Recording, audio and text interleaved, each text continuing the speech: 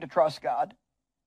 I may want to trust God, but it's obvious that I'm struggling with it. Now, the psalmist David did say, what time I am afraid, I will put my trust in you. So there are times when you can not feel so great about something, and you can still say, well, God, this is how I feel, but I'm going to put my trust in you anyway, because trust in God is a decision. It's not a feeling that we wait to have. And you're going to put your trust in something. If it's not God, then it's going to be yourself. It's going to be your friends, the government, the world, your bank account, your employer. And all those things are shaky and very unstable. But God is not. He is the one thing that is never shaken. That's why the Bible refers to him as the rock. He's a rock that cannot be moved. It's important to maintain a peaceful heart. Something that God speaks to me really often, and I need to hear it often, is stay relaxed in your soul. Even like our physical body. You know, right now, you could say, come on, let's just try it.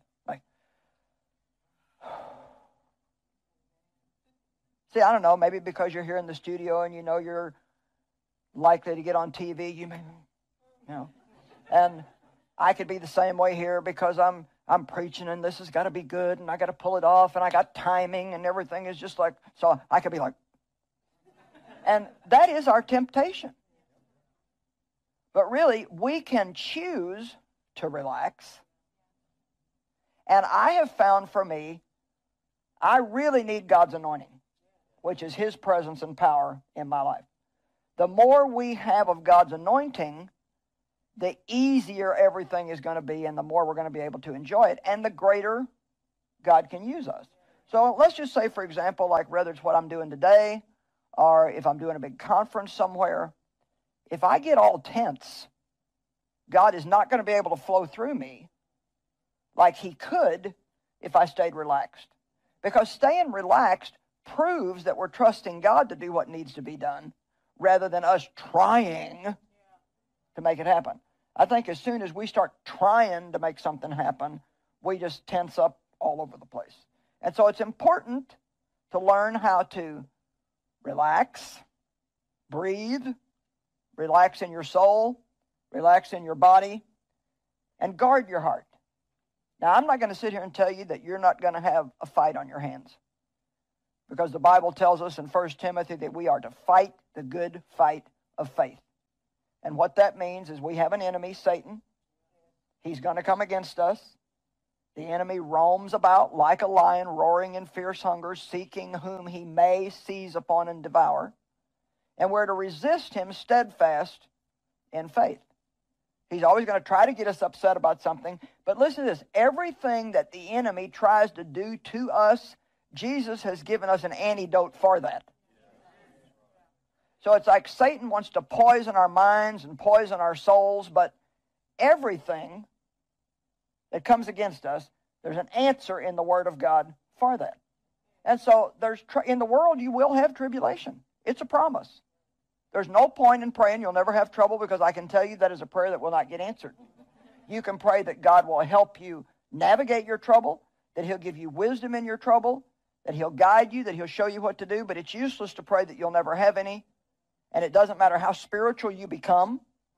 Matter of fact, I might even just say that the more spiritual you become, the more you grow in God, the more the enemy is going to try to come against you to stop you, because you have to understand, if there's anything Satan despises, it's progress. Any kind of progress in our life, he's going to come against us. The thief only comes to steal, to kill, and destroy. But Jesus said, I came that you might have and enjoy your life. Well, we can't enjoy our life if we're worried all the time and stressed out. So you have to guard your heart, and that means you have to pay attention to what you're thinking. One of my biggest problems in life was I never thought about what I was thinking. And so for years and years and years, I mean, even something like the next time you feel depressed or discouraged, don't just talk about how you feel, but stop for a moment and ask yourself, what have I been thinking? And I can promise you that you cannot get discouraged without thinking thoughts that don't line up with the Word of God. You can maybe you're just under pressure and you kind of think, well, what's been in my mind? Well, maybe you're worrying too much about a mistake you made yesterday that now only God can fix. And so there's no point in being stressed out over something that you did that you can't undo. Even like, my past and all the abuse that I went through, and other people have gone through a lot of things like that. We can spend our whole life wishing that wouldn't have happened, but the truth is you can't wish it away. It already did happen. You can't do anything about that now, but what you can do is learn from it, and you can be determined that you're still going to have a good life. But you will have to be careful about your thoughts. As a man thinks in his heart, so does he become. And I think I said this in another show, but I believe that the enemy, I don't know if it's because we're not fully awake early in the morning, or I don't know, maybe it's just me. Maybe I'm the only one that has this problem, but I have to be really careful about my thoughts when I first get up. Because it's almost like there's a little bidding war going on for who's going to have you for the day. And I think especially when you first wake up, you're a little tired. You're not fully awake. You got the whole day in front of you, and maybe a lot of things you're not really looking that forward to. And if you got a few years on you, your body maybe is not wanting to cooperate with you so well. A few things are stiff. You don't feel real good just yet. And so, especially early in the morning, I want to encourage you to guard your heart. The Bible says, keep and guard your heart with all vigilance or diligence, and above all that you guard. So we are to guard what we let into us more than anything else in our life. If our physical heart is unhealthy, it affects many other areas of our body and life. And if our spiritual heart is unhealthy, it also affects pretty much every other area in your life. Now, one of my favorite scriptures is from John chapter 14. Also, we started with John 14:1. Don't let your hearts be troubled. You believe in God, believe also in me. But then Jesus continues this point, and in John 14:27, he says, peace I leave with you. My own peace I now give and bequeath unto you. Not as the world gives do I give to you. See, there's a type of peace that you can have if you function on the world system, where if everything's going the way you want it to, there's nothing to worry about. You're good. But he wants to give us a peace that functions in the middle of the storm. Amen? And, that's your inherited right. He said, this is what I bequeath to you. This is what I give to you. As a child of God, you have a right that's been purchased by the blood of Jesus to calm down, not have to worry, not have to try to figure everything out, no matter what is going on in your life. And I tell people frequently, and I think this is good to hear, when you have a problem, it's okay for you to go ahead and enjoy your life. I'm going to say that again. When you have a problem, see, for some reason, we think it just wouldn't be right. If you got a kid that's in trouble, you can't enjoy the day. You got to worry. You got to figure it out. You got to, my goodness, if you've got a financial problem, you got to try to figure this out. I remember in our younger years when I first started studying the Word, my husband, of course, is not a worrier. He's calm about everything. And it actually would make me mad, because when you're upset, you want somebody to be upset with you. And so it seemed like every month we didn't have enough money to pay the bills. And I would be with the calculator and the bills, and, I'd figure it all out, and sure enough, we were short. And then I'd figure it all out again, and sure enough, we were short. I don't know why we think if we count it again and again that something may change, but it's just more to just keep irritating us. And I can remember Dave would be playing with the kids and watching TV, and I would get so mad. It's like, you need to come out here and do something. I remember saying, you need to do something. He said, what do you want me to do? We tithe. We give. We're obedient to God to the best of our ability. We're doing the best we can. God will take care of it. And you know what? How many things have you worried about in the past that now you look back And God took care of it. And all of your worry and all your stress certainly didn't do any good, but it did do harm. Because all it does is hurt you. Not as the world gives do I give unto you. Don't let your hearts be troubled. This is what I want you to see. Don't let your hearts be troubled, neither let them be afraid. Stop allowing yourselves to be agitated and disturbed, and don't permit yourselves to be fearful, cowardly, and intimidated. So wow, I'm getting 4 big instructions here right in a row. Don't let yourself, stop allowing yourself, don't permit yourself. Now, we can't do it on our own. I mean, I can tell you there's nothing that we can do simply by willpower alone. However, we do need to use our will. God has given us a free will, and it's up to us if we decide to worry or to trust God. And I do believe the longer that you're in a relationship with God, the more experience you have with God, the more you see Him bring deliverance into your life, the easier it becomes to not worry. It is more challenging for a young believer, especially one that has a lot of problems, because you're just learning about God. But boy, when you know God, there's a difference in learning about God and knowing God. No wonder the Apostle Paul prayed, my determined purpose is to know Him and the power of His resurrection that lifts me out from among the dead even while I'm in the body. So Paul, this great apostle who wrote 2/3 of the New Testament, he's writing the Philippians and he's saying, this is more important to me than anything else, to know Him and to know that no matter what's going on in my life, He will deliver me from it. I was looking this morning at Proverbs, and this is such a great scripture. Proverbs 14:30. A calm and an undisturbed mind and heart is the life and health of the body. Wow. You know, my husband is so healthy and always feels good. But he also never worries. He's never upset.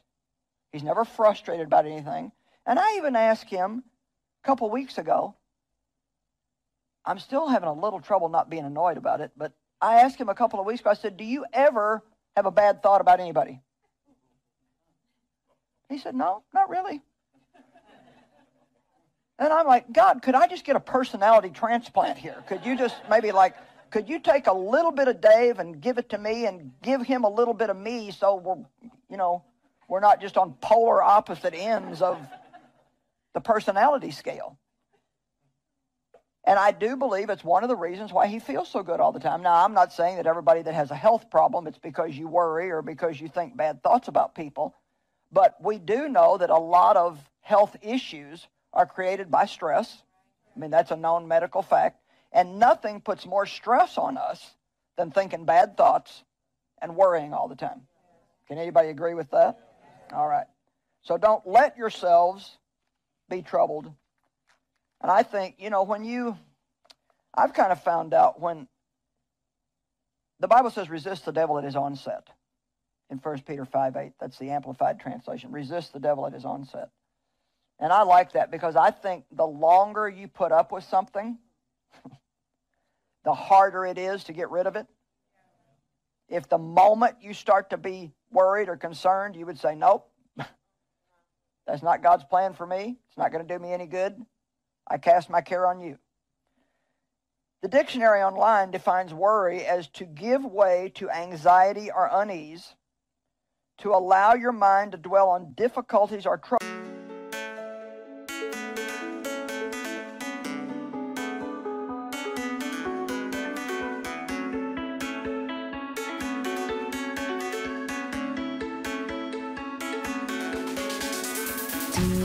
Your dreams and find your way in the world of silver and cloud. How beautiful the autumn days could be. How beautiful the sunlight would just come out. May my life be there to sing your heartbeats and your heartbeats the mirror you walk through. Don't know the coming time for us to waiting for God's love is here to stay, and I won't be time of joy. Think for this, I'm your next summer.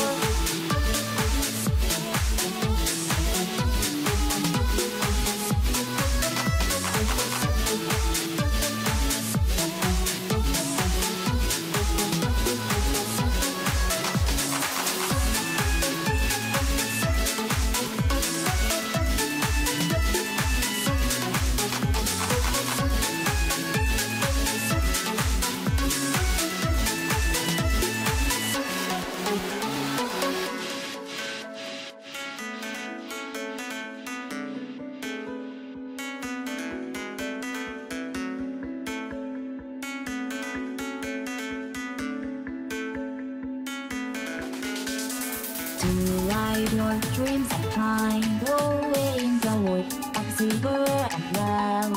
40, how beautiful the autumn days could be, how beautiful the sunrise would just call my name and I will dare to sing your heart beats and your heart beats for me. When you walk through the mall of coming, time for us to dance. Remember, know what you're waiting for, 'cause you're here to stay, and you're walking time of your memories. I'm your next song of love, feeling all again, next from that going on. Look like that and the sky, you're used to going. I'm gonna let go of the sky until you feel my hand. I'm waiting for you from there, so try to love me. I will say I do, and then you're alone.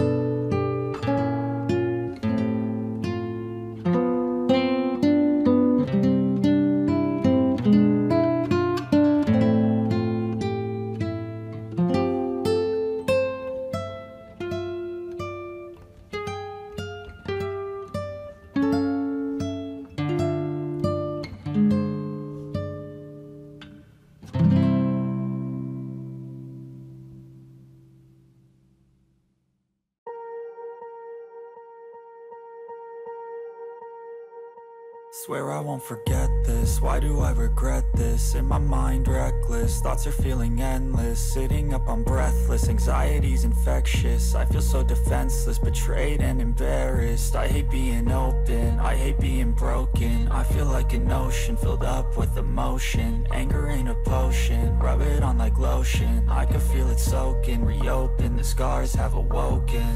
I can't move on till I let go. I feel so lost, never at home. Need to be strong, every breath hold. Cause I can't move on till I let go. I can't move on till I let go. I feel so lost, never at home. Need to be strong, every breath hold. Cause I can't move on till I let go.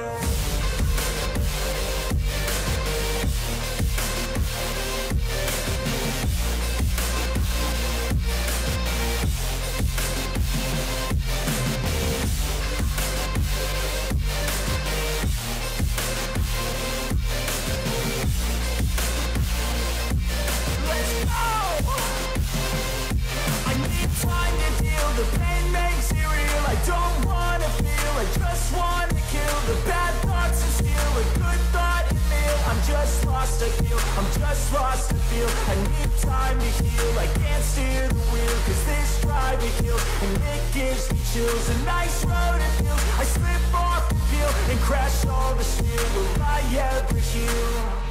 I can't move on till I let go. I feel so lost, never at home. Need to be strong, every breath hold. Cause I can't move on till I let go. I can't move on till I let go. I feel so lost, never at home. Need to be strong, every breath hold. Cause I can't move on till I let go.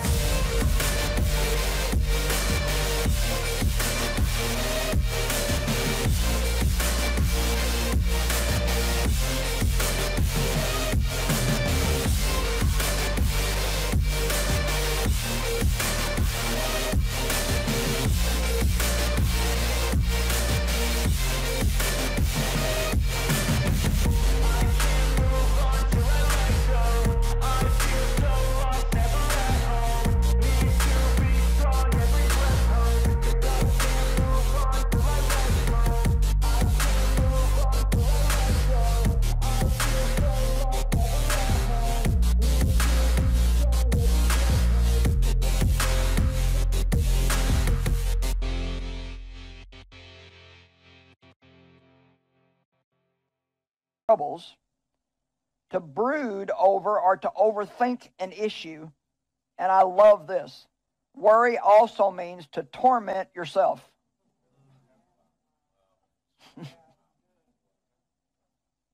So really, worry does no good. I'm going to end the day with a list of what it does and what it doesn't do, but I can tell you none of it's good. It doesn't do you any good. And the devil just laughs. He loves it because you're tormenting yourself. He doesn't even have to bother you because you're doing it yourself. Guard your heart. Don't let upsetting feelings and thoughts get into your heart. And if they do get in, the moment that you recognize them, cast down those wrong thoughts. One of the ways to not worry is when you're having a problem and fear comes, is to purposely think about something that God has done for you in the past. Some other problem you had that now you've been delivered from. And even if you have an opportunity, talk to somebody about that. You know, one of the things we do is we talk about our problems and talk about them and talk about them and talk about them. And everybody we see for 5 minutes, we want to tell them everything that's wrong and everything that's going on in our life. Well, I don't think there's anything wrong with sharing with a friend and asking them to pray. We all want empathy. We want people to know what we're going through. But how about following that up at least with, but you know, I remember a time.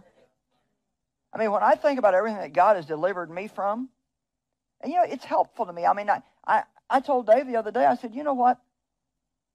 Ultimately, everything does work out. You know, you don't exactly know what you're going to have to go through to get to the working out part, but it does ultimately work out. If you want God's help with your problems, here's the way to get it. 1 Peter 5, 6, and 7. Therefore, humble yourselves, demote, lower yourselves in your own estimation under the mighty hand of God, that in due time he may exalt you. Now, here's the simplicity of what I think that means. Don't even begin to think that you can solve your own problem. Humble yourself under the mighty hand of God, that in due time he might exalt you. If I were you, at least 10 times a day, I would tell God, I know that I'm nothing without you. And I cannot do anything worth doing without you. I love to quote what Paul said in Romans. In me, that is in my flesh, dwells no good thing. The only good thing in us is Christ in us, the hope of glory. So humble yourself under the mighty hand of God. And then verse 7 tells us how to do that. Casting all of your care, all your worries, all your concerns, once and for all, on him, for he cares for you affectionately and cares about you watchfully. I like to say sometimes either I'm going to take care of it or God's going to take care of it, but we're not going to both do it at the same time. Many times I think God just has to kind of back off. We think, where are you, God? Where, you know, he just has to back off and say, let me know when you're done. Whenever you're finished with all your plans and all your ideas, let me know when you're done, and then I'll go to work. Amen? Oh, but we're so afraid if we don't help God. I mean, don't you just know that God needs your help? I have even caught myself making suggestions to God of what he might do. Have you ever done that? Well, Lord, you could, or you might think about. It's a good thing God loves us unconditionally. Psalm 55:22. Cast your burdens on the Lord, releasing the weight of them, and he will sustain you. He will never allow the consistently righteous to be moved, made to slip, to fall, or to fail. He will never allow those that are his children to fail. Questions to think about, or quotes to think about, rather. I love these quotes. Don't fear for the future. God is already there. Billy Graham said, I've read the last page of the Bible and everything works out good in the end. Amen.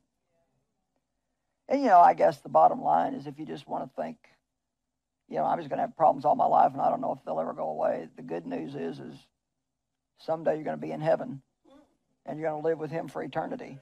So we'd all like for all of our problems to go away, but if they don't, we've still got a pretty good future looking at us. Stop worrying about what can go wrong and get excited about what can go right. Worry doesn't empty tomorrow of its troubles, but it empties today of its strength. If you think too much, you'll create a problem that was never there to start with. I really like that.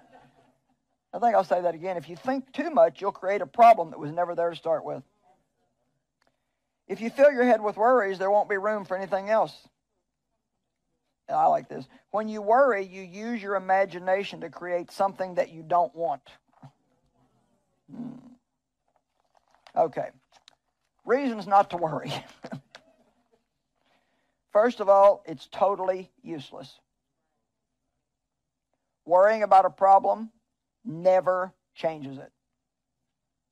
All it does is make you miserable while you wait.